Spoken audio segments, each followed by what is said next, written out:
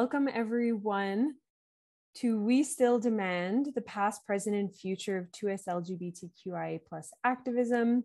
We'll be starting now. We're expecting hopefully a few more people to be trickling in, but to try to keep the time, we'll get started with things now. So I'll be your moderator today, and we'll be starting off this conversation first with a land acknowledgement, then a quick snapshot of We Demand, some introductions, and then finally a bit of logistical information before diving in and hearing our panelists speak. My name is Emma Awe, my pronouns are she, they, and I work as a community coordinator and research assistant at the Canadian Centre for Gender and Sexual Diversity. I'm also a PhD student at Carleton University, researching how queer, feminist, and racialized communities have used media, art, and literature as cultural tools of resistance. Both the CCGSD and I are located on the unceded traditional territories of the Algonquin and Anishinaabe peoples. And since this event is happening within the digital sphere, I want to acknowledge that folks are tuning in from across Northern Turtle Island, and I ask you to take a moment now to recognize the lands on which you're based. At the CCGSD, we stand by all First Nations, Inuit, and Métis peoples, and extend our respect for their invaluable past, present, and future contributions to this land. As an organization guided by the principles of diversity, intersectional feminism, and education, we work to teach about social justice, including Indigenous peoples' resiliency in the face of ongoing structural violence and marginalization. We support ongoing efforts for Indigenous self-determination, sovereignty, safety, food, and water security. We recognize how vital representation is as part of the decolonizing mission, and we ask settlers to evaluate and understand the differences between meaningful and true representation versus appropriation and tokenization of Indigenous communities. We encourage you to learn more by listening to Indigenous voices directly and carefully considering how to be thoughtful allies. If you aren't familiar with CCGSD, we are a national non-for-profit organization, and we work to empower 2SLGBTQ+ youth and young adults through education, research, and advocacy. Our guiding principle of activism through education informs all of our work toward building an understanding of and eliminating discrimination in all forms. We're very pleased to be organizing this event today with the Anti-69 Network, as well as activist scholars Patrizia Gentile, Tom Hooper, and Gary Kinsman. Anti-69 provides a forum for scholarly and activist work critical of the mythologies and limitations of the 1969 Criminal Code reform. Although focused on the Criminal Code, Anti-69 looks at the reform and the struggles around it in its broader social, historical, colonial, class, racialized, gendered, and sexualized contexts. For more information about either of the organizations, you can take a look at some of the links we've dropped in the chat, and there'll be some more to come towards the end too. All right, so the focus of the event today is We Demand, and we're really excited to be hosting this event during Ottawa Pride Week and on the day before the 50th anniversary of We Demand tomorrow. First held on August 28th, 1971, We Demand was a protest organized by the Toronto Gay Action and the August 28 Day Committee, and it's widely remembered as one of the very first queer mobilizations. The protest came just 2 years after changes to the Criminal Code in 1969 that many have claimed as the decriminalization of homosexuality in Canada. However, this was certainly not the case, as queer people were continuously discriminated against and criminalized in various ways. Protesters at We Demand in 1971 read aloud 10 demands on Parliament Hill that set the tone for queer activism to come. Ahead of this 50th anniversary, we've invited 4 incredible activist scholars to speak with us today and discuss We Demand, its legacy, commemoration, and more in conversation with the themes of queer resistance and activism that will hopefully draw us into a conversation that's still relevant today and very important today. There's been a slight change to our panelists. Unfortunately, Dr. Gary Kinsman couldn't speak today, so Dr. Patrizia Gentile will be stepping in. And I'll be explaining a bit more about the panelists before some logistical information. So Dr. Patrizia Gentile, our first panelist, is an associate professor at Carleton University. She's the co-author of The Canadian War on Queers with Gary Kinsman. She's also co-edited 2 books, including We Still Demand, Redefining Resistance in Sex and Gender Struggles. Her current book is titled Queen of the Maple Leaf, Beauty Contests and Settler Femininity. Dr. Gentile will provide some historical context of the We Demand protest, including reference to the action as a protest against the 1969 Omnibus Bill. She'll also offer commentary on how the politics of erasure is used to entrench and center whiteness in the ways we remember the queer past. Dr. Laura Hall, another one of our panelists, is a scholar who focuses on intersectional Indigenous independence, settler colonial studies, and cultural production, land return, and ending violence against Indigenous women and 2SLGBT communities. The daughter of a Mohawk mother and English-Canadian father, Laura was raised on Anishinaabe territory in Miswakmuk, Sudbury. Laura will be talking about the centrality of Indigenous rights to queer rights, the roots of settler homonationalism, and addressing the calls to action from the inquiry into missing and murdered Indigenous women and girls. Our next panelist, Dr. Cassandra Lord, is an assistant professor of sexuality studies in the Department of Historical Studies, Women, Gender, and Sexuality Studies program at the University of Toronto, Mississauga. Dr. Lord poses the following question in relation to her talk. When we look back historically at the We Demand letter, what narratives are missing from this discussion? Dr. Lord will be emphasizing how it's important to think about queer, racialized, and two-spirited Indigenous people who are also organizing at that time against racism and homophobia, and that historical narratives need to be opened up and re-examined. Finally, River Rossi is a white settler PhD student in the Department of Sociology and Anthropology at Carleton University. Their past work has examined intersections of disability and AIDS activism in Canada, intergenerational knowledge transmission in queer and trans social movements, disability and criminalization, and queer phenomenology.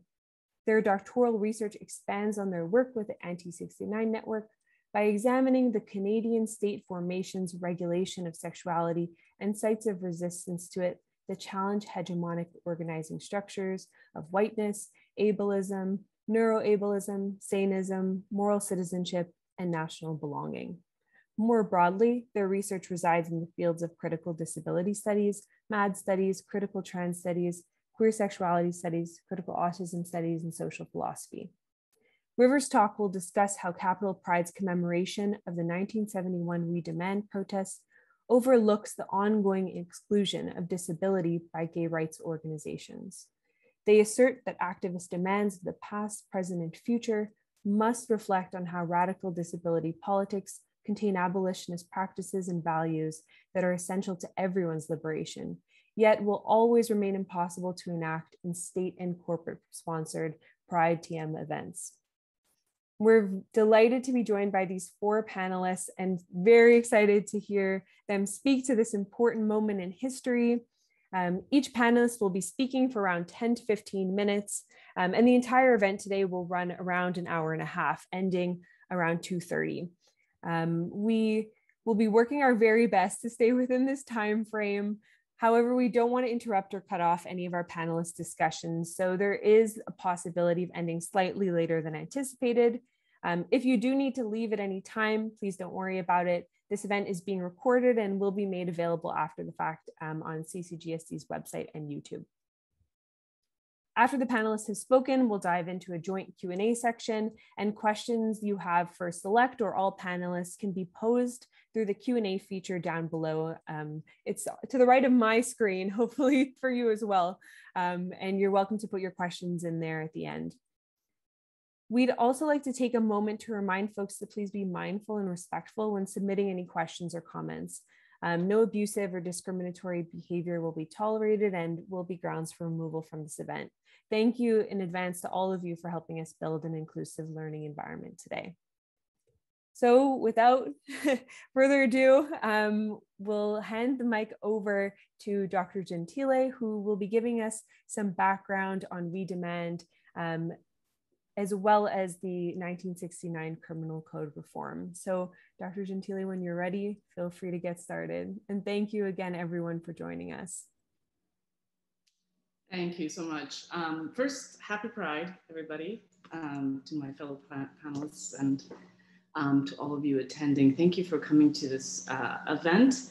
I want to take an opportunity to thank the CCGSD, especially Debbie and Emma, but I know that there was a crowd of people behind this facilitating and coordinating and making sure that this event takes place. And I thank you from the bottom of my heart, truly. Thank you. I also like to thank the Anti-69 Network, as well as my colleagues, Tom and Gary, but also Stephen Maynard, who was with us at the beginning as well.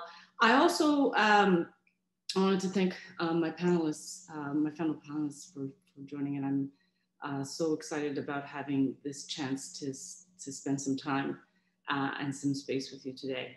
So I wrote some comments. Hopefully, they're really just made, I designed them just to basically create a little bit of a context, and they're very brief. There's two parts to my comments today, and I don't have the time because of time constraints to give a concise, so-called concise history of the August 28, 1971 action that we're talking about today. But I do have two things. There's two parts to what I want to talk about today. First, I want to sort of talk about some details that don't get circulated about the event, I don't think, are as popularly circulated or as known, but I think might help with, some of the issues and the topics that we're going to hear from the panelists who are going to go deeper, delve deeper into these to the issues.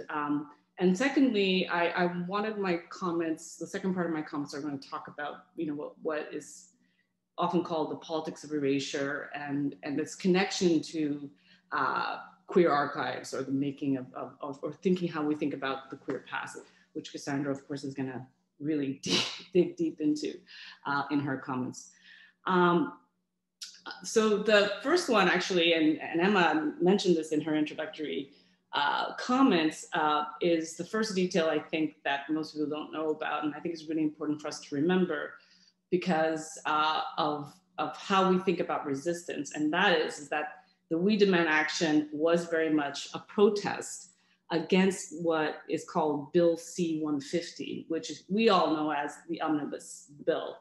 And I want to return back to this particular detail in the second part of my comments today when I talk about the politics of erasure. So let's just bracket that for a minute. The second detail I think is also important for all of us to remember, at least a detail that doesn't get circulated as much, is that the action that happened in Ottawa was in 1971 there was another action that happened in Vancouver in solidarity with the Ottawa action by the Gay Alliance towards Equality in Vancouver. And that action took place in front of the courthouse in that city. The third detail I thought was interesting for us to think about as well is that the Herb Spears, who died in 2011, was a founding member of the group that organized the Ottawa action, which Emma also mentioned, which is called Toronto Gay Action. And he was supposed to be the speaker, the main speaker at this event. But apparently he was in a car accident en route to the event. So I don't think a lot of people know about that. As a result, Charlie Hill, who is the person that we often see photographs of giving the famous speech under an umbrella because it was raining. Everybody knows it was raining that day. And that was a Sunday, by the way. So delivering the famous speech, but that speech was penned by another activist named David Newcomb and Herb Spears. There were other speakers at this Ottawa event that we call now the We Demand action, and that was George Hislop, Pat Murphy, Pierre Masson, and John Williams, who was an activist from the States who was in Canada at the time. If people want to see a in-color version of Charlie Hill giving the speech, I can put in the chat at the end the clip that is actually part of the CBC Digital Archive. So it is possible to see the speech being delivered from the time. The fourth detail I wanted to put out there in terms of contextualizing the history of the We Demand action is that the demands were based on a 13-page brief, which was accompanied by a cover letter signed by key members of the Toronto Gay Action, including Brian Waite and, of course, Sherry DeNovo, which we have interviewed as part of this event. So that's really important to remember in terms of going forward, because both of these activists, Brian and Sherry, were also then quite key in the gay liberation movement in terms of moving towards a human rights strategy.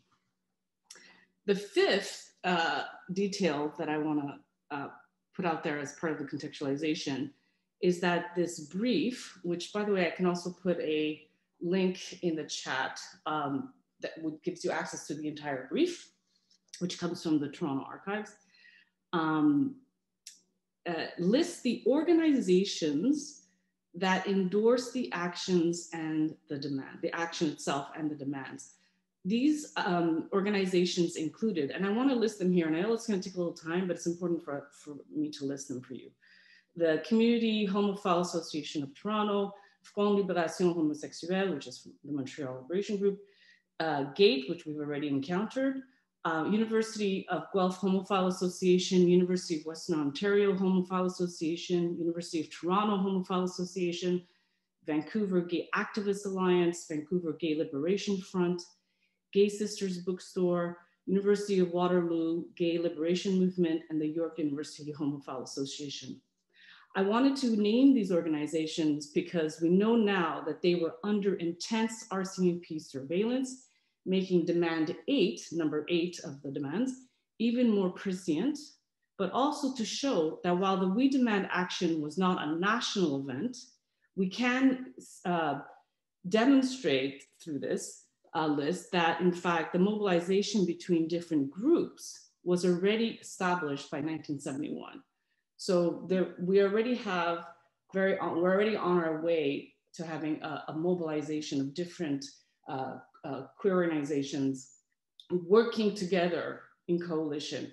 Now, I do also want to emphasize that if you listen to this list that I read out, which is included in the brief, in the cover letter, you'll see that, of course, these are all emphasized, really mostly emphasized in universities. So that could tells us something about class and race in terms of who these activists are, which is also something we're going to come back to, I'm sure, in terms of the panelists today, but also in terms of some of my briefer comments when I talk about the politics of erasure.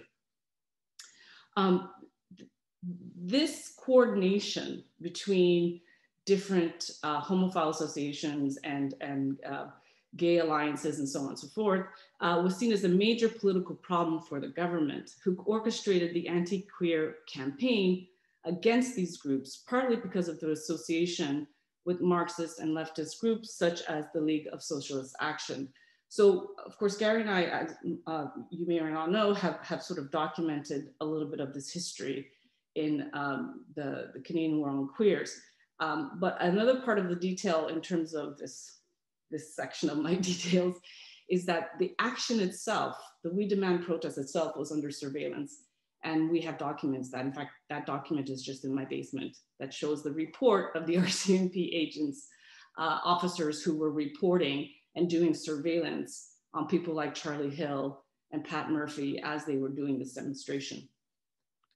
So the sixth detail I'd like us to remember in terms of contextualization is that the cover letter accompanying the brief begins with recognizing that despite the Criminal Code amendment that's part of the Omnibus Bill, which made sexual acts between two consenting, quote unquote, adults private, it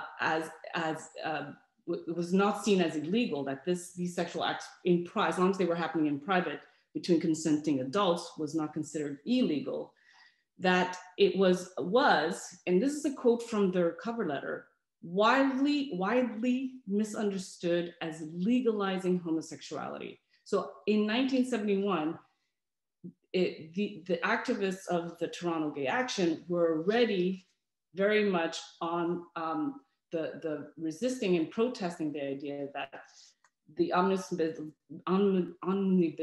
bill, excuse me, was not legalizing homosexuality. Of course, this led them to pen demands number 1 and 2, where they insist on the removal of gross indecency and indecent act from the criminal code, where they insist that this removal take place, as well as the linking of gross indecency and buggery with a category that existed at the time called dangerous sexual offender, and another category on vagrancy. This last point brings me to a second point. This is sort of that was the last important historical point I wanted us to remember detail.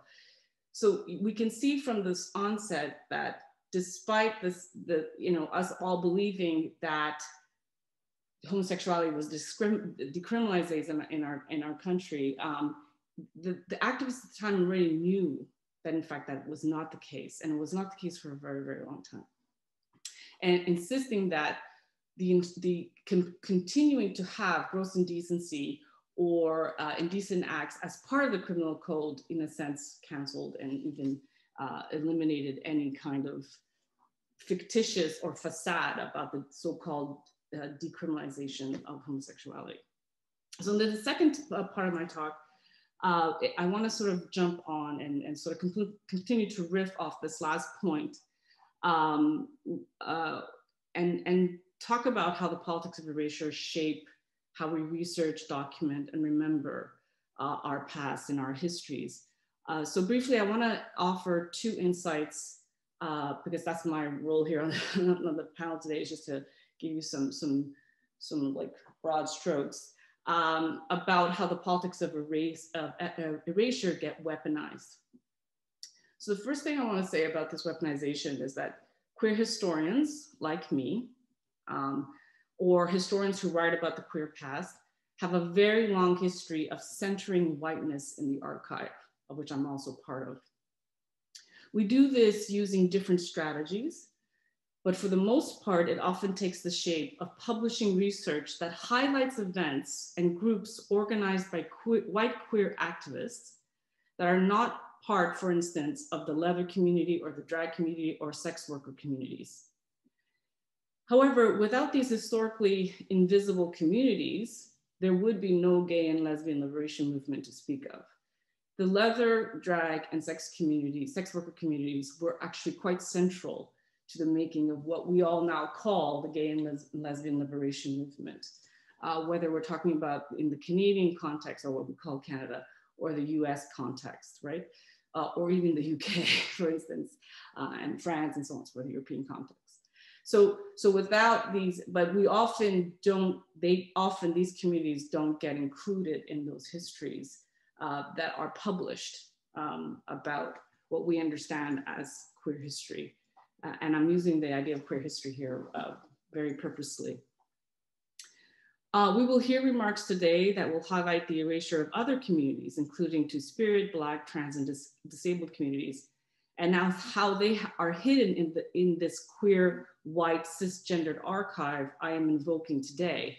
But please note that scholars such as Ronaldo Walcott, Cassandra Lord, who's with us today, Beverly Baines, Cyrus Marcus Ware, and these are only just 4 examples, have written about this very issue extensively and for a long time. This is not an original idea that's coming out of mouths like people like me.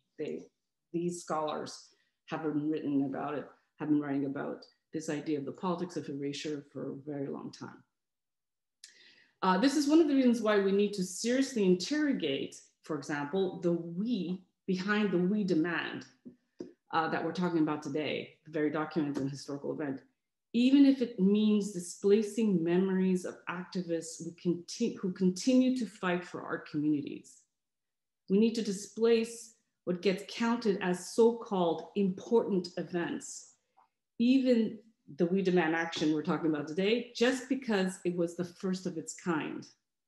When we insist on spotlighting histories that emphasize gay and lesbian liberation actions, we solidify that were led by white, cisgendered, and queer activists. We solidify the erasure of historically silenced communities by maintaining that these events are the legitimate archives and therefore worthy of study. So I know that my fellow panelists will talk more about this. So this is just a brief part one of my 2 insights on the politics of erasure. The second very brief comment I want to make about the politics of erasure is related to how the state, this time, not historians, but how the state co-opt the white queer archive, the cisgendered archive that I'm talking about, and manipulates it to push forward what is called often a homo nationalist agenda, right? So the pinkwashing and the association of gay rights as human rights, and therefore somehow absolving Western or global North countries from and being able to argue that they have somehow a cleaner record of human rights. This is a very simplified explanation of homo nationalism, but it's just to get us thinking about what I mean by homo nationalism. Here I want to return to the Toronto Gay Action, this group that organized the We Demand, especially their demands and briefs, and their recognition of homosexuality as not being decriminalized in 1969 with the passing of the Omnibus Bill. The state now weaponizes different strategies to perpetuate the politics of erasure in regards to the queer past, even in regards to this issue of whether homosexuality was decriminalized or not, right? They weapon it. They actually have succeeded in creating an entire discourse that in fact that homosexuality was decriminalized when we know that it wasn't. When we know that even the protesters and the activists at the time could recognize that it wasn't decriminalized. But the state uses other strategies to weaponize this politics of erasure. And I want to give you some other examples here, not just the fact that there's this understanding that gets circulated that somehow homosexuality was decriminalized in 1969. They use, for example, when one weapon they use is by launching a commemorative coin at the 50th anniversary of the Omnibus 1969 so-called decriminalization of homosexuality, which my colleagues Tom Hooper and Stephen Maynard and Gary Kinsman have written about. So you can look up more about the critiques of this coin. By issuing an apology, which Emma actually this morning in the CBC interview talked about, issuing the apology against these anti-queer purges, but putting no money into dealing, for example, around trans youth and housing. Or for example, another example that I want to mention is that the mounting of a multi-million-dollar bidding process to build a monument to mark the anti-queer purge campaign in the name of not forgetting the dark chapter. This is often used, right? This idea of we need to make sure we're not forgetting the dark chapter in Canadian history, which by the way is a discourse in step with weaponizing the politics of erasure and the colonial violence it draws on. Together, what I'm trying to argue here around the state and its co-optation is that together these examples ensure that the heterosexist and homo-nationalist version of the queer past is concretized. Figuratively and literally, these monuments will be a concretization of this politics of erasure, while keeping the histories of sex worker, trans, disability, and BIPOC communities buried, hidden, and invisible.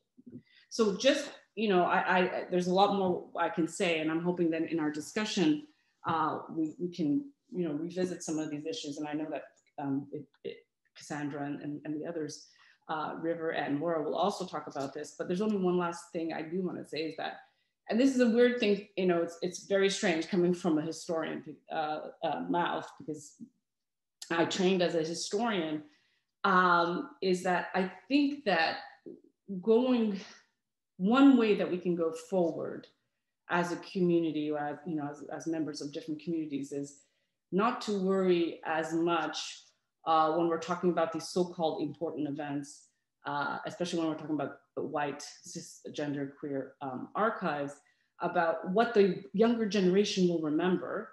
And we should start actually worrying more about practicing a future in the present that is based on ensuring that the stories that have been hidden and buried and made invisible actually are recovered and brought to the forefront.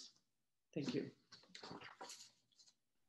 Thank you so much, Dr. Gentile, for your talk, for starting us off today. This is already a great start. Excited to hear more from the panelists. Next up will be Dr. Laura Hall discussing the centrality of Indigenous rights to queer rights and more. So welcome, Dr. Hall, and feel free to get started when you're ready.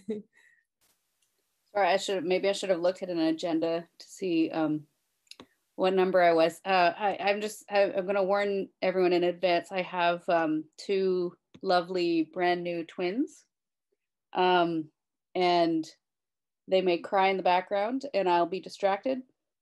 And also I don't sleep anymore, so things are a little disorganized in my brain right now. I just have a few things to say. So I've been thinking about the We Demand moment, and I've been thinking about other moments, and I've been thinking about the moment as a kind of a moment of understanding the structure of settler colonialism and understanding how settler homonationalism perpetuates itself. And my use of settler homonationalism refers back to particularly the later items in the We Demand list, inclusion in the military, inclusion in government. And so seeing those as sort of overarching goals in an activist moment, what does that mean for us now, talking about these things now? And so I want to think about the definition of settler colonialism, and again, understanding that we are also Indigenous studies scholars are trying to engage with that settler colonial studies to say, look, like Indigenous studies originated a lot of this. We don't need to kind of park everything in settler colonial studies. Putting that just aside for just a second, Patrick Wolf's understanding of settler colonialism in terms of the elimination of the Indigenous person and the replacement of Indigenous people by settlers is still the structure of the problem. And then from there, how does that aim of replacement, that structure of replacement, start to shape badly activist movements like the We Demand and other moments? And so this I just want to read this quote from Mark Rifkin about that concept, that shaping. In Settler Common Sense, Mark Rifkin says, when and how do projects of elimination, replacement, and possession of land become geographies of everyday non-native occupancy that do not understand themselves as predicated on colonial occupation or on a history of settler Indigenous relations? So it's a kind of moment to understand this shaping. It's not about necessarily, it's a moment also to remind ourselves that tokenizing of Indigenous queer perspectives, two-spirit perspectives, that there's an obvious need to move beyond that tokenizing as environmental change starts to actually affect white settlers, and they become extremely concerned about things that Indigenous and Black communities have been extremely concerned about for a very long time because of an extractive economy that extracts from land as well as from families. And that I want to give credit to Celeste Pedri-Spade for reminding us in Indigenous studies that extractive economy is also about our families. So understanding this moment, understanding the basis of a movement, or a movement based on liberal inclusion and individualism, I always come to, okay, well, how do I take that moment and make it about the real urgency of Indigenous rights, Indigenous land rights, and Indigenous human rights? Reminder, of course, that Indigenous people, at least according to the Friendship Center movement, are made up of at least 80% urban people, that for non-Indigenous people, often the conversation is about First Nations rights and not a non-understanding of, none of the land was ceded and we want it all back. So whatever, we can talk about what that means, and do we want the land back, or are we returning to our own lands? There's also that conversation. And so the moment, of course, in the summer of 2019, I don't think I'm getting my years wrong, when the 69 celebrations were happening, it was the same summer that the inquiry into missing and murdered Indigenous women, their findings fell with, I would say, a great deal, kind of a thud for the mainstream, but for Indigenous people, a great deal of grief, and caught up, as we often are, in cycles of grief, because the dailiness of settler colonialism is erased in a daily way. And so that summer of attempting to, the state was attempting to celebrate its human rights past, its human rights accomplishments, and we were attempting to get both state and non-Indigenous settlers to think about ways that we could resist our own eradication through things, through economic repatriation, through land repatriation, and through supporting our kinship networks as well, which is why I remind everyone that, Two-Spirit activism and Indigenous feminism reminds us that our family systems needed to be undone for the colonial system to thrive. And that undoing is continuous. It began with missionaries, it continued with residential schools, and it continues with child apprehension systems. So it's not a moment, of course, Wolf says settler colonialism is not an event. It's not a series of events, it's a system. So it's also about sort of that reminder. And again, how does this conversation, we need to center Indigenous feminist and Two-Spirit analysis. We need to look at the solutions that our people continually bring forward, solutions that are good for everyone, but we shouldn't have to say that.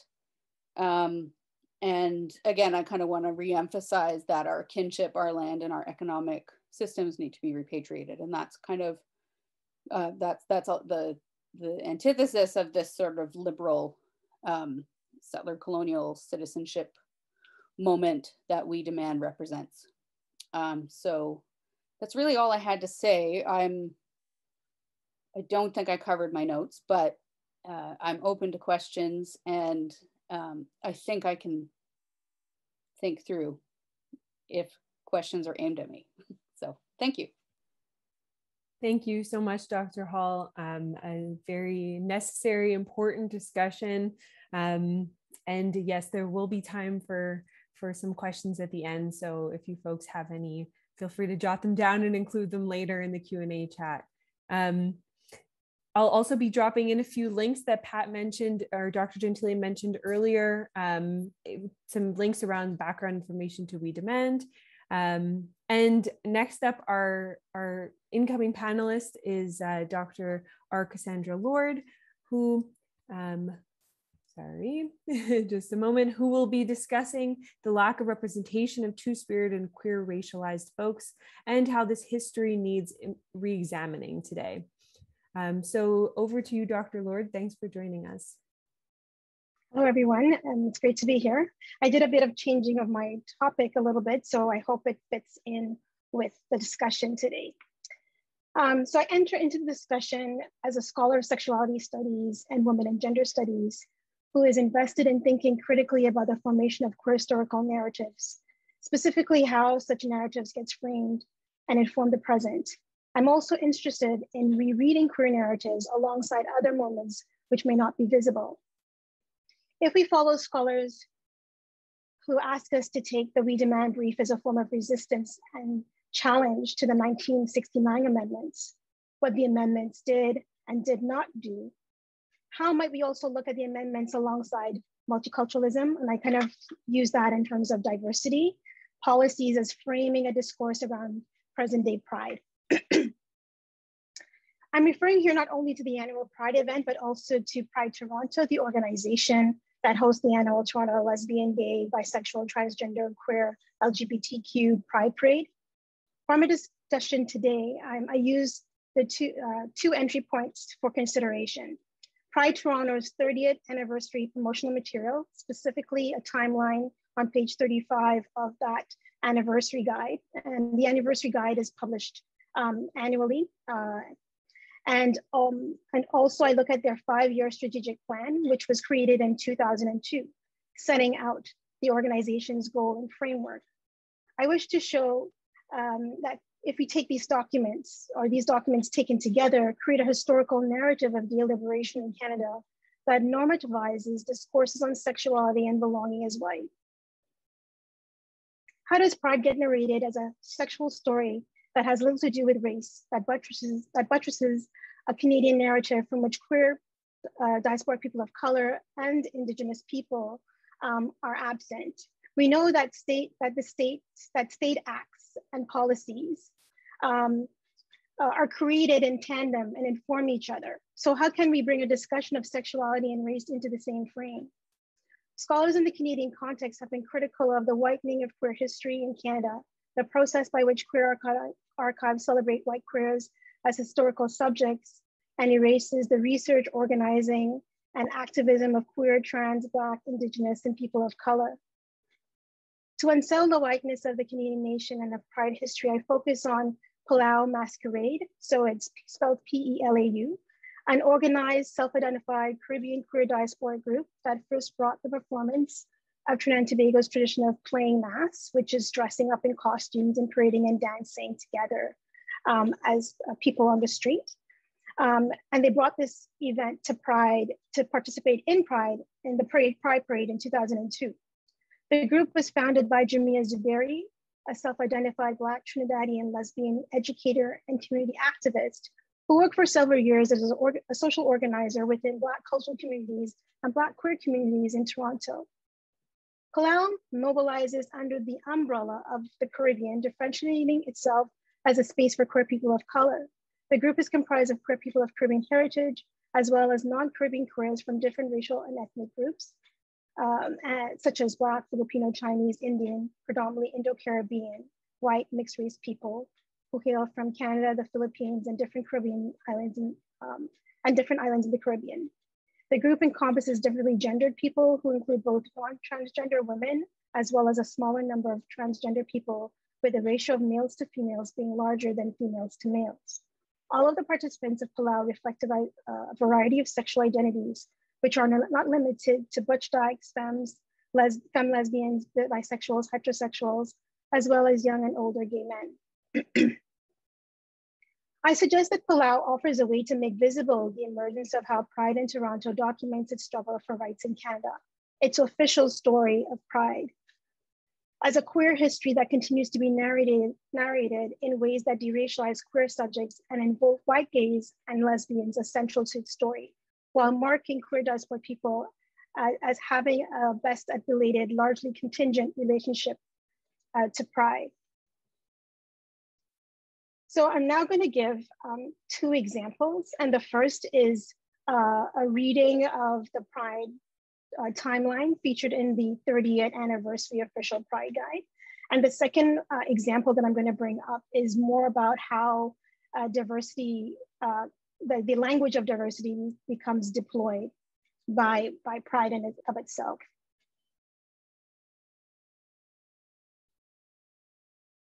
So in the anniversary guide, there, as every year where Pride publishes it, it has a letter from the executive director thanking sponsors and supporters, a listing of photographs of Pride Toronto's board members, staff, committee members, a listing of the Pride events leading up to the event. And then I came upon this page 35 of the guide that is titled Pride Toronto 30 Years in the Making. In that, it's a timeline that's divided into 4 columns spanning 4 decades from the 1960s up until the 2000s. Each period of the timeline contains flashpoints beginning with the 1969 Stonewall riots. The statement on Stonewall in the timeline appears alongside the Canadian Liberal Justice Minister Pierre Elliott Trudeau's move to usher in law reforms by decriminalizing homosexual acts for consenting adults over the age of 21. So, Professor Gentile and Professor Kinsman have talked about it's not partial or it's not a decriminalization in their works. Beginning with the Stonewall riots and decriminalization, the timeline, the Pride Toronto timeline, foregrounds struggles against the state as framing the story of Canadian pride, a story that is central to making white queers a minority in Canada, mobilizing over time for equal rights based on sexual orientation. And I must also kind of make note here too, in my reading and rereading of that timeline, Two-Spirit of the First Nations, which has been an active group for many, many years, are nowhere listed in that timeline.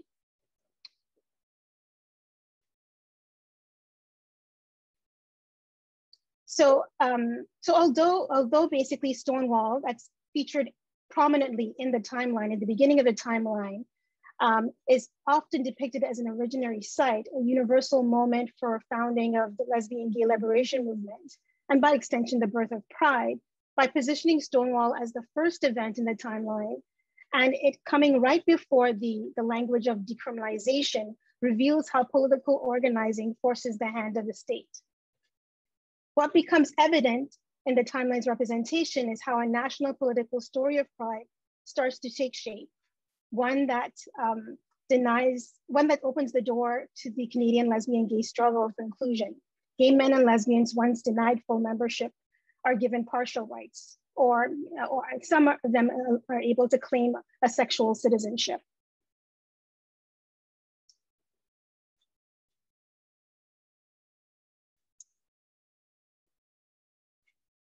In particular, the Criminal Code amendments are cast a defining moment in Canadian history where state-sanctioned policy marks a moment when queer people are made visible through public discourse. These amendments are synonymous with Trudeau's well-known declaration, "There's no place for the state in the bedrooms of the nation," a proclamation claimed at making Canada a just society, one in which everyone is equal regardless of one's sexual identity. Whiteness as a hegemonic racial norm continues to be at play even within institutions, structures of understandings that are ostensibly monetarized. And this is Roderick Ferguson's, I quote him here. To the extent that queer history becomes synonymous with white queer history, the radical and transformative potential of queer interventions becomes muted and end up reinforcing whiteness and white dominance instead of dismantling it. Now I turn to the second point that I want to give as an example, which is a turn to diversity from erasure to belated recognition. The language of diversity, and this is where when I think it's helpful to think about how we need to go further back and look at how the state kind of its formation, right? So the language of diversity becomes another way in which white queers are able to secure their position by the state. So, so in October 2002, Pride Toronto implemented a 5-year strategic direction plan that was updated in 2004. Earlier that year, Pride Toronto held a 2-day strategic planning retreat where members of its board and committee members participated and brainstormed topics and issues that were meaningful to them, which included larger themes emphasizing the future direction of the organization. The 5-year strategic plan 2002 booklet which is a 12-page booklet, became a central document used for setting up a number of key areas for daily operations and plans for addressing diversity within the organization. So I kind of looked at pages 9 to 11, the main core of the book. And there were 3 points that I'm pulling out, but one of them in particular that caught my attention. So one of them was creating a better community event in terms of increasing, making space for different groups, community groups in Pride, increasing the involvement of women, addressing historical issues the organization faced in attracting women, and its commitment to making women more visible in the promotion of the Dyke March and on their website and media events. And then increasing ethno-cultural representation within Pride Toronto was the third point in the book in terms of thinking about how the organization, and I quote here, Pride Toronto says, it needs to take proactive steps to engage these communities and facilitate their participation within the organization and the event, end quote. So the strategic document proposed a kind of step-by-step approach to how they would look at increasing ethno-racial diversity within Pride, the organization, and within the event. So I read Pride Toronto's strategic direction as a concerted effort to make central areas, noting that they have any key areas that they need to actually attend to. But as I said, I focus on the third point of the mandate because in terms of the ethnocultural diversity, because as I quote here, Osama Ahmed talks about diversity stands, becomes a code word for race, ethnicity, culture. And actually also states here is that about diversity, the appeal for diversity for organizations is about looking good and feeling good through their documents and policies rather than doing the work of addressing racism. It also operates within the official logic of multiculturalism, state-sanctioned policies that center on identity and culture as a way to appeal to racialized minorities. As Walcott notes, according to the logic of multiculturalism, it's used to promote diversity without addressing structural inequalities, which end up reinforcing whiteness as an unmarked standard. So the same year that, the 2002 booklet, the strategic direction plan that Pride put forward, that's the year that Palau entered the Pride event. And I use Palau as a way to kind of think through, one, how we can kind of go back and read the larger timeline of Pride about what's missing, but also not only what's missing, but how we can kind of think about the way in which ideas around diversity and multiculturalism becomes apparent or absent, and when do they come forward within the timeline. So in my longer reading of what I do in terms of reading the timeline is I create an alternate timeline that actually is not to replace the other timeline, but really to invoke other kinds of other organizations that go missing in the timeline. So the Two-Spirited First People of the First Nations, there is nowhere in that timeline and I should say that the Pride timeline, it's a timeline that actually moves towards a kind of a liberal notion of progress. So it starts at how far, where we began to basically the end is about gay liberation and freeing other countries from sexual oppression, right? So, and also corporatization, which is very apparent in that timeline. So I want to also put forward other organizations that go missing. So OLA, the Latin community group that has been visible for many years. ACAS, Asians, the AIDS Coalition. Sorry, I'm just gonna look at my notes here. Let me just follow here. So I'd say, first of all, there is Blackorama in 1998, which is a pivotal moment of thinking about the presence of a Black group within Pride, but not in the Pride parade, but in the stationary spaces of Pride.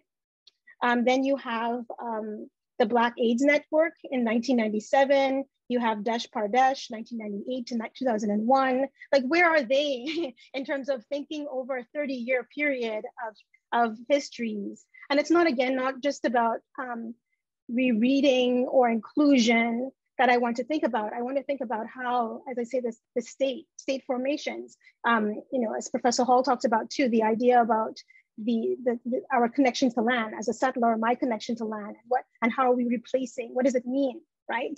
For some to get recognized and others not to. Other groups such as the South Asian Gay Men, which an ACT, which is there too, the Black Coalition for AIDS Prevention, Gay Asians, the Gay Asians Project, Gay Asians Toronto, GLAD, Gay and Lesbians of African Descent, and many more organizations, because I see that no timeline is complete, right? So it's an offering that I do in my work as a way to kind of make visible other kinds of histories. And I guess to segue to the point also around thinking through how do we then kind of think about state policy, right? Because I noticed that in the We Demand, and I'll end here by talking about, in the We Demand, they talk about immigration, where, you know, there's a point in there about immigration, and they're talking about immigration in terms of, well, if you know, gay people are oppressed, and we need to kind of think about how and how making it fair for gay people to enter into the context of Canada. But if we think about ideas about race and immigration, like where does that intersect? So the last point that I'll raise, just as we go, just as I want to end my quick talk here, and you can ask me more questions in the Q&A, is to think more here about how might the amendments how might it work alongside multiculturalism policies, right? Like as a moment for us to rethink what the We Demand is doing, and how do we kind of gesture to larger discourses. Thank you. Thank you so much, Dr. Lord. I'm taking all kinds of notes. So much important information being shared today. I'll pass it along to our final panelist for today before the Q&A section. So River Rossi will be discussing today how Capitol Pride's commemoration of the 1971 We Demand protests overlooks the ongoing exclusion of disability by gay rights organizations. The floor is yours, River. Thank you so much. So my talk's kind of changed since I made that statement, but it still stands. I still agree with everything I said. So I'm just gonna jump right in. Queer liberation cannot be reached without disability justice, yet none of the demands at the 1971 We Demand rally called for changes in the regulation of disabled queer sexualities. So this absence has reverberated into the present moment with the ongoing marginalization of disability justice in queer liberation movements. So in what follows, I kind of want to root this absence of disability from the demands issued in 1971 in the absence of a disability lens in the 1969 criminal code reform. So this will paint a picture of the historical context surrounding the 1969 criminal code reform and its implications for disabled queers. So with this context, I want to consider the implications of this omission for the 1971 rally, which reinforced an absence of disability justice in calls for queer liberation. This absence also persists in the lack of meaningful engagement of disability justice in the present day state-sanctioned commemorations of key moments in the history of queer activism, as we're like witnessing right now in Ottawa and every other Pride. So I basically just want to emphasize that radical disability politics can't be state sanctioned because disability justice is by necessity against criminalization and assimilation in all forms. And disability is bound to all relationships of struggle and resistance, and liberation for everyone can't really be reached without it.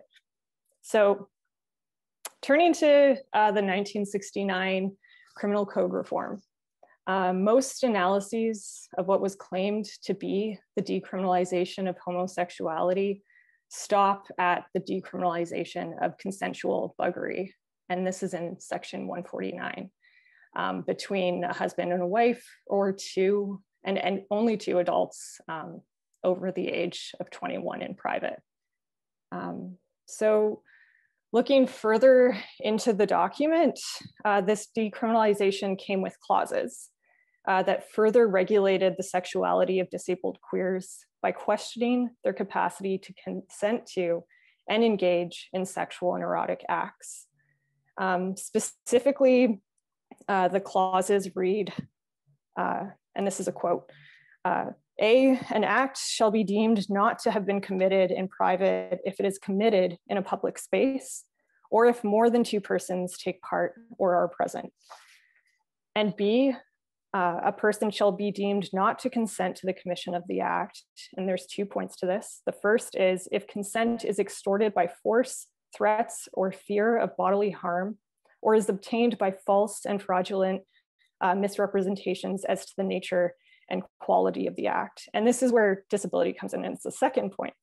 And it's if that person is, and the other party to the commission of the act knows or has good reason to believe that this person is feeble-minded, insane, or an idiot or imbecile, end quote. So I kind of want to pause here and think about how much context really matters. So consent shows up in Canadian legislation, and it's not the same kind of consent that we see in various social movements or in leather dyke and BDSM spaces that take up consent as a vital practice for engaging in others in collectively self-determined and respectful ways. So rather, in this particular historical moment, consent is being utilized by the Canadian state in ways that protect itself, its national ideals, particular citizens, and its carceral institutions.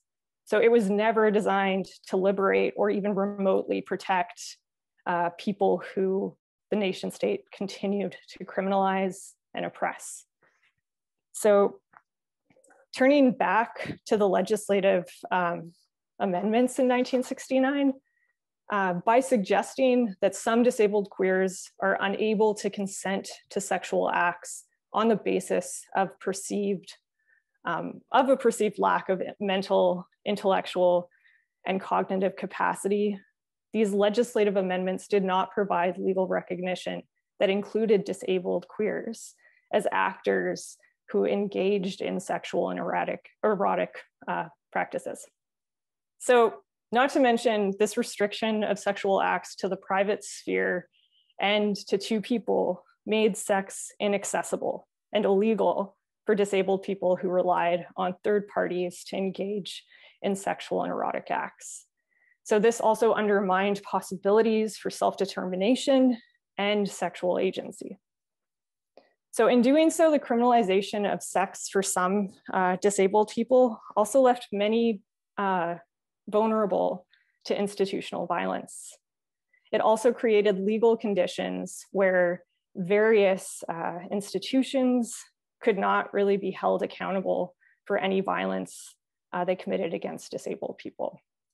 So this was an erasure that went unchallenged in the 10 demands issued in 1971. The 1969 amendments also perpetuated another harmful stereotype surrounding sex and disability.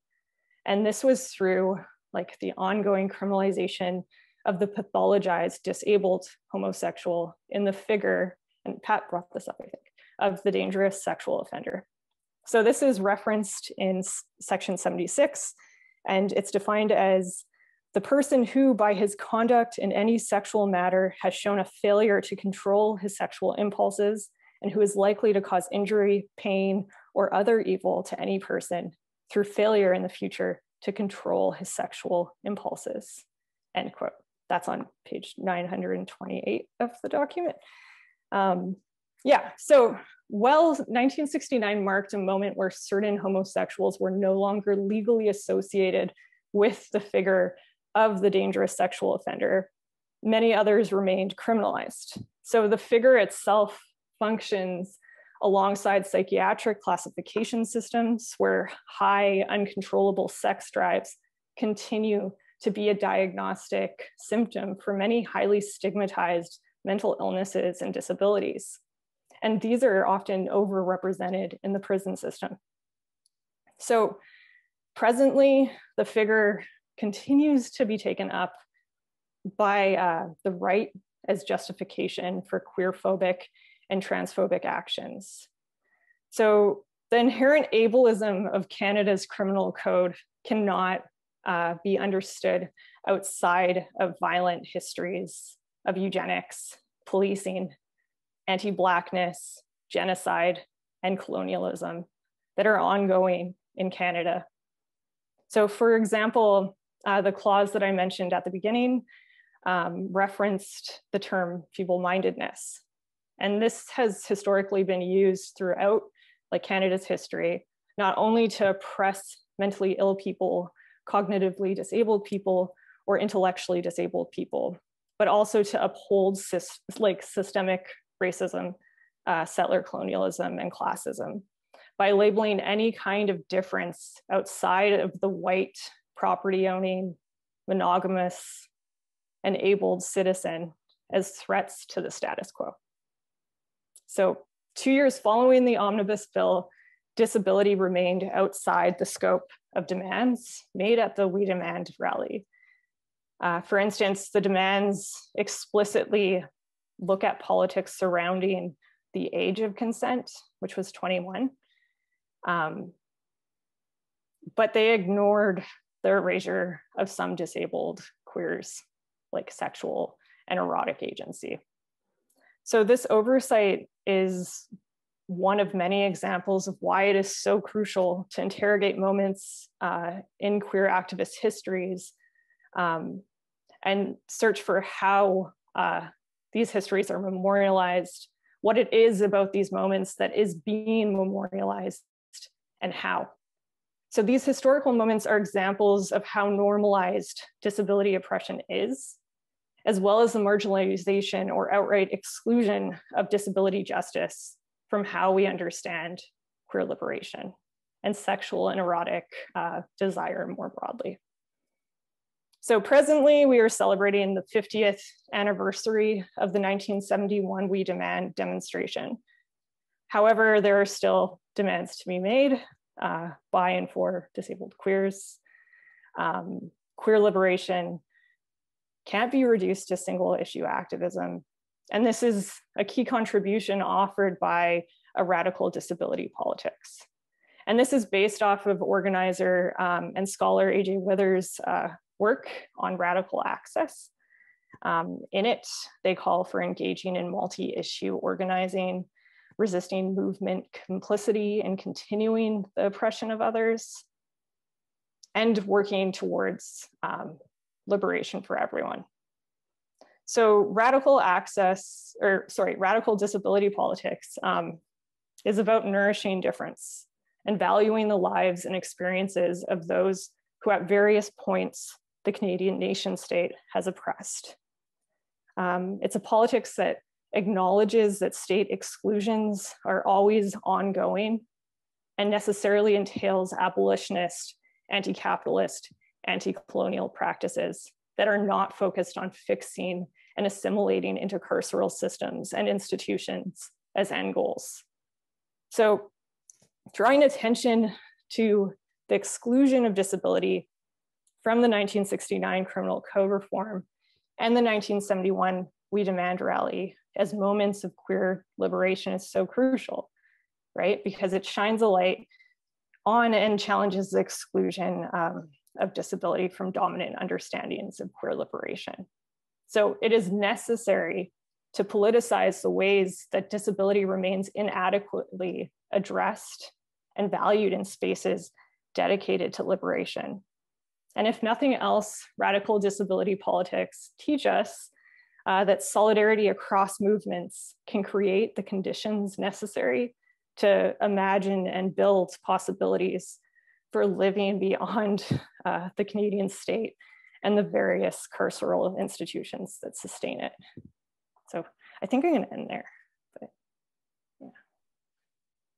Thank you so much, River. Again, such important discussion. Looking forward now to the Q&A. Feel free to drop your questions in there into the, I suppose, either the chat or there is the Q&A function to the bottom right for any of the panelists. And thank you again to all of the panelists for this incredible discussion, this necessary, this important reflection on this moment, especially given the time we're in right now. So I'm just going to take a look over some of the chat and some questions. I've got a couple questions lined up too, just in case. And if any of the panelists have questions for each other too, you're welcome to do so. But I'm just going to take a quick second to look through some of the chat. Okay, while we wait for folks to maybe put in some questions or comments, I might ask of the panelists their perspective while we're discussing some of the absences, and Dr. Lord mentioned many of the community organizations involved. I just wanted to ask a bit about the role of students and university campuses in this activism in these moments and in a lot of moments since, and how that linked perhaps to organizations that were operating within these intersections or otherwise. And if you have any thoughts on that, to any of the panelists, feel free to get started. I'm going to look over. We've just received another question in the Q&A. Does anybody want to? We have also received another question that I can throw out if people prefer.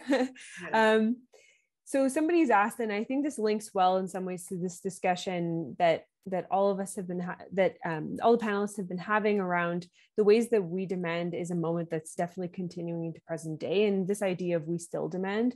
So I suppose this would be best directed in some ways to River, but Sunny has asked, what are we looking to change when it comes to disabled queer folks? How can we help? That is a bit of a big question, but if you have any thoughts on that, River, that would be, and I suppose we can even broaden that to understand, like, how can we help many of the folks at the intersections of queerness, including like Black, Indigenous, racialized queer folks, and what would their meaningful inclusion in all this begin to look like? So again, if there are any thoughts on that from the panelists, feel free to join in. Could I say something really quickly about that? A few of us are working on a project right now, and I've been talking to the group about how much of the literature on disability and indigeneity it speaks to the things that the state does to disable, to the disabling effects of the state. And what I want to focus on as a kind of a shift is the normalization, of course, of how our bodies and our minds and our emotions react to trauma. And for Indigenous women, for Black women, for Two-Spirit and queer folks of color, trauma is daily and built into the system. And so I also have wanted to shift the conversation to talk about surveillance and how there've been a great deal of, there's been a lot of a sort of a push to recognize the disabling effects of the state without the real need to sort of look at how, okay, that push then encourages more surveillance.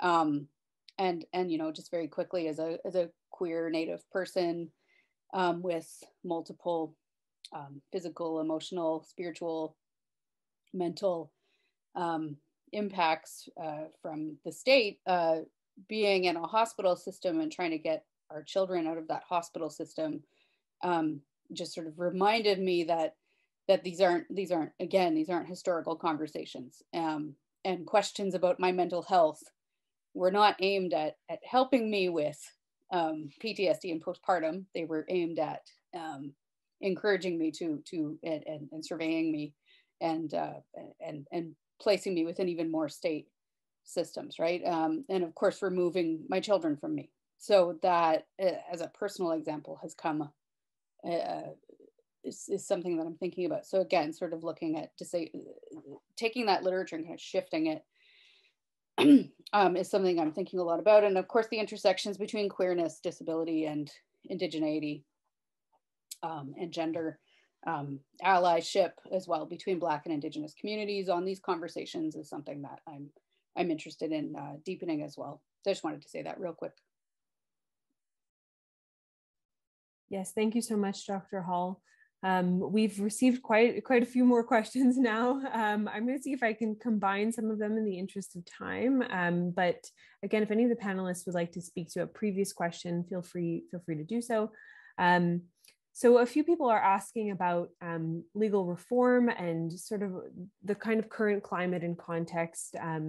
Some folks are mentioning, for instance, entrenching more trans rights in the Ontario Human Rights Code, and are asking about current legal cases to consider. And I think this ties in well in some ways to some folks as well commenting in the chat. We are in the context of an election as we speak. And so I'll kind of broaden this in a way to ask panelists if there's sort of any topics on, or any cases, any legal considerations, again, to consider in the climate of this current moment of activism. For interested folks, for folks in the community who want to support, is there anything you might recommend? Or I suppose draw attention to in any way? There was a recent legal case around, and it's an immigration case that we're focused on, that just came out maybe 2 months ago, that focused on a gay man who was coming to Canada, and he was in a relationship with a straight woman. And the case was, and I'm sure people have actually read this case, that spoke about how Immigration Canada is reading like saying that basically the Immigration Canada, it stated that basically that they could not be in a legitimate relationship because he was a gay man and he was seeking refuge in Canada. Meanwhile, they had actually declared they were raising a child together, and they had a child together. So I think it's more about like looking at contemporary. So I guess it kind of segues to, there's a question around how do we teach high school kids about ways of reading things that are complicated, right? Looking at popular culture and looking at like newspaper discourses can help kind of understand and tie back to more the high level complicated ways of understanding like we can kind of look at everyday examples and cases and things in the newspaper as a way to kind of link back to what does this mean in terms of what's happening on the ground. And I guess the last question, there was another question here that spoke about like, how do we, I don't think from the panelists that have engaged with it that we were kind of opposing the demand, because as I stated in my paper, it is actually taking it as what did the reforms do and didn't do, right? And it's pushing us forward. We're talking about like, what are some of the ways that we can look back and think about what was happening simultaneously. And I think as a researcher, my research and what I aim to do is kind of look not to kind of push away, right? But to really think, what are the discourses that are happening simultaneously that can inform and help, illuminate certain ideas. I just want, one of the things that I'm not sure it's a legal, I mean, there are legal issues that I think we should be focusing on, but I don't want to bring attention to that. I actually want to bring attention to something a little bit broader, in that it kind of riffs off a little bit what Laura was saying, and this question of surveillance, that, when the state sort of, you know, for instance, through its apology of the anti-queer campaigns, creates this idea that, oh, we've recognized the way we've used surveillance and security techniques and logics to in oppressive ways against particularly marginalized communities like the queer community. It sort of, it helps to actually distract attention from, for example, not just the surveillance in terms of disabled people and what Laura was just briefly speaking to, but also, for example, the surveillance of land defenders and water protectors, right? So for me, in the context of the election, if we're going to take something away from, you know, what was happening around We Demand and how can we think about the way they, you know, they constructed particular critiques of the state, it's really that for me, this question of surveillance is really important as well in the context, because it's one way for us to enter this question of, well, who are the people being under surveillance now? How do these, you know, how are particular communities, in a sense, are being continued to be under surveillance in a way that we're supposed to think is not happening with queers and trans people, you know, people in our country. So I think, I think that things get weaponized, you know, a particular way that, you know,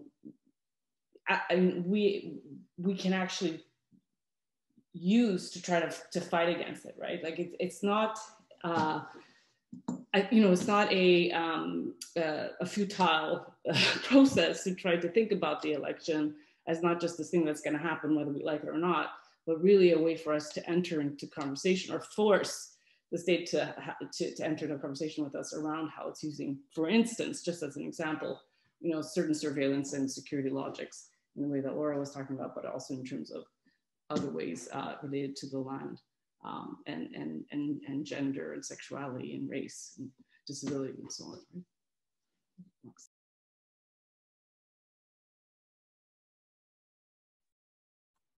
Thank you so much for your insights, both Dr. Laura and Dr. Gentile. I'm just going through there, a couple more questions. One's just come in too. So Tom Hooper has asked and has commented here, the speakers have referenced these problems with how queer history has been written, including 1969, We Demand, and Pride Toronto.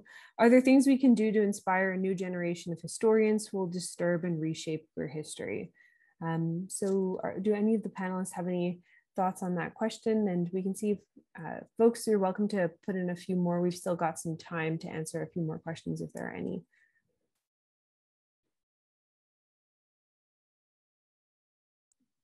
Would it be useful if each and every one of us sort of tried to answer or tried to speak to a little bit to this, so instead of just having, I think maybe I'll just take a turn. That'd be great. Yeah, if everyone is okay doing that, I'm happy to. We can do a bit of a popcorn. Oh, okay. So if someone would like to begin with this question, I'm happy to kind of repeat it again. Are there things we can do to inspire a new generation of historians who will disturb and reshape queer history? Really important question, I think, for many of the folks here who are academics and scholars, and for myself, for instance, an aspiring historian. So yeah, if any of you would like to begin, I'll leave it to you to chime in. And just quickly, I'll say, what are the methods that you're using? Are the methods that you're using, are reproducing the same kinds of ways of looking? So what kinds of, like, how might Indigenous scholarship as a framework kind of help kind of rejig how you're looking at it? Like, I know in my work, I use queer diaspora reading practice as a ways of reading, like how reading archives for you know, people's kind of investments and how they understand ways of being, right? Or looking across different sites. Are you using like critical race theory, like, you know, tools that you don't normally use in mainstream queer scholarship, in historical scholarship? If that's not your area, use different tools, because it will produce different, it will give you different ways of looking. And I think that you have to kind of shift the way that you look by using these different tools. Just one example.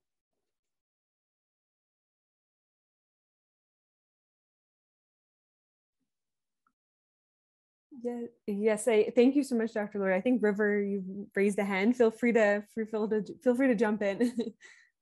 Yeah, I think even building on that, when I was thinking about my presentation, I got caught up in thinking about like the intention I wanted to put behind like what I was doing, because I think a lot of the times when you're doing historical work, you can really lose focus on just thinking about like how to include more, right?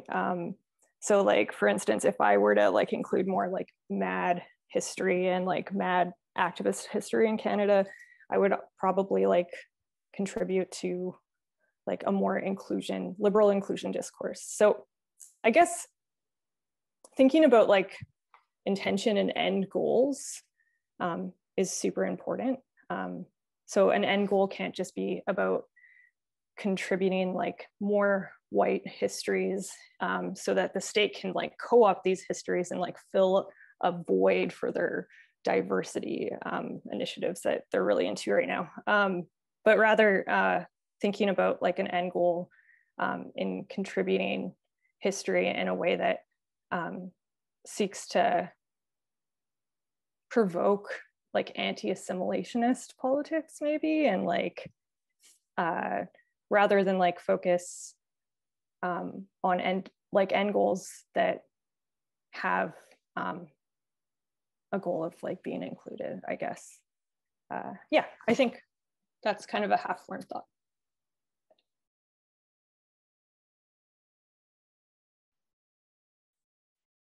Thank you so much. Yeah. Oh, and I think Dr. Gentile will pop in. And then Dr. Hall, if you feel you'd like to answer as well, we'll go over to you, and then we'll say some closing words after this. No, I just wanted to, because River and Cassandra have actually offered a lot of sort of concrete ways. I think one of the other ways we might do that, to answer Tom's question, is to actually question what might be seen as, you know, the sort of the gatekeepers of archives. I just want to sort of return to this question of archives, in that, how one of the things, for instance, that was really interesting to me is that I went to this one sort of conference on the body politic, where the scholars who were sort of critiquing the archive of the body politic, which is sort of the gay and lesbian liberation movement newspaper, arguably representing the gay and lesbian liberation movement, was this question of really interrogating the archive itself. Like, what do we mean by an archive? So one way that we can inspire a future generation of historians is to give them sort of the tools to think about, what do we mean by an archive? What gets understood as an archive? And how do we interrogate the archivists that are, who are building archives as we speak, and always sort of keeping them thinking about intersectional subjectivities and sort of experiences, right? So I think that, that to me feels like a way to sort of get us to inspire and think about, different communities and their contributions. Thank you. Dr. Hall, any thoughts on this? Anything you'd like to add? Well, I there was a period of time when I was sort of looking at, there were different stories around Stonewall that were sort of coming up. And one of them was supposed to have been produced, I think, by Ryan Murphy, and it was going to show white gay youth throwing stones and bricks. And then that got Nix, thankfully, so stupid. It was such a whitewash. And then a short while later, Drunk History came out with a Stonewall episode that I showed to my students because I thought it was just such a such an interesting take. You know, to make history. Obviously, now I'm not promoting, you know, substance abuse as part of storytelling. But it was an attempt at reaching a new audience around this historical moment, and who really, you know, caused the shit disturbances that shifted things, right? And then the life and deaths of Marsha P. Johnson came out, and it struck me that the murder, the deliberately unsolved murder of a really extremely important Black woman, trans person, was not being covered in the mainstream and in queer studies in ways that were really kind of getting at the issues, right? So there's these different vantage points. I went to New York, and what ended up happening was we went to Stonewall, and there was like a huge NRA float, and there were all these queer people dancing on top of it. And it was, you know, a National Rifle Association float. So I just had this moment of being like, okay, how do we revisit stories, and how do we tell stories? And you know, I think what Dr. Lord is doing in sort of bringing back into light the people whose stories are erased from the conversation is something that's just really important. And then being, you know, that critical perspective, I do think that there's a way, you know, it's not about trashing We Demand. It's about saying that that this is another example. My students will often say, well, what, you know, when did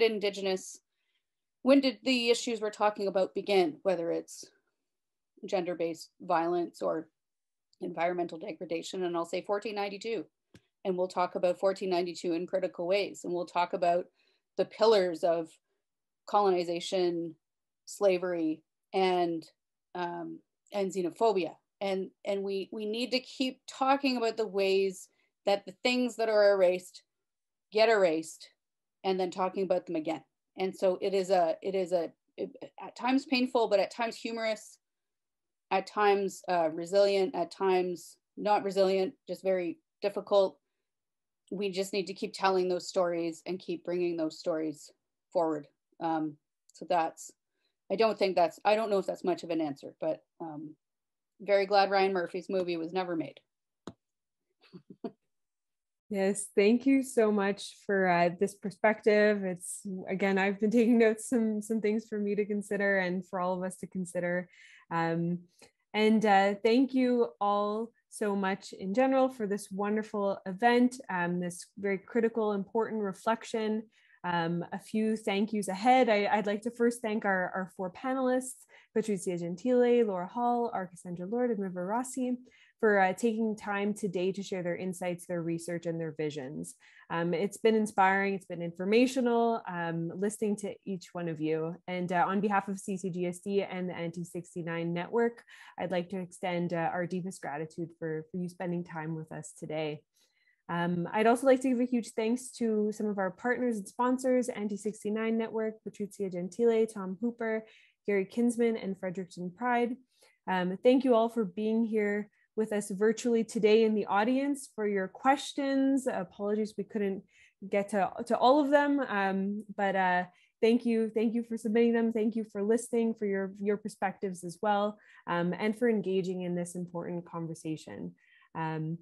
You can follow the CCGSD's work on Instagram, Facebook, and Twitter to stay tuned about any other events such as this, as well as our queer history programming and educational resources.